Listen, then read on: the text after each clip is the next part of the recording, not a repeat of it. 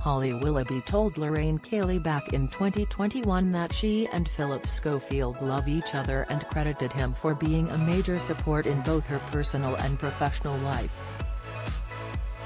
While promoting her book, Reflections, the 42-year-old gushed, "He's been a huge support for me right from the very beginning, in the friendship sense but also within my career.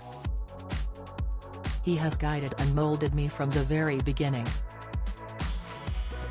I sat beside him and he's been like my teacher, and not many people do that. They're very focused in their own lane.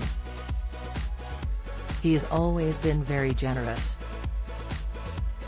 He's been my champion since the get-go, so I've been very lucky." Now, the co-presenters are reportedly not as close as they once were.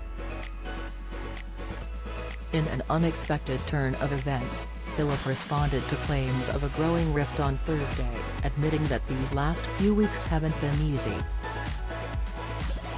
He said in a statement to The Sun, "As I have said before, Holly is my rock. We're the best of friends, as always. She is an incredible support on screen, behind the scenes and on the phone. Holly has always been there for me, through thick and thin. And I've been there for her. The last few weeks haven't been easy for either of us.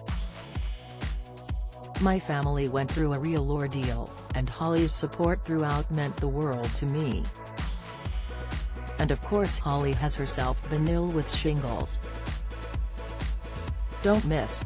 Rod Stewart mocks son's clothing brand promo after blowing inheritance on it. Latest, Meghan Markle diss by Katy Perry resurfaces after missing Archie's birthday. Insight, Michael J. Fox's miracle wife is keeping him alive as he battles Parkinson's. Exclusive, whatever happens, we still have each other to count on.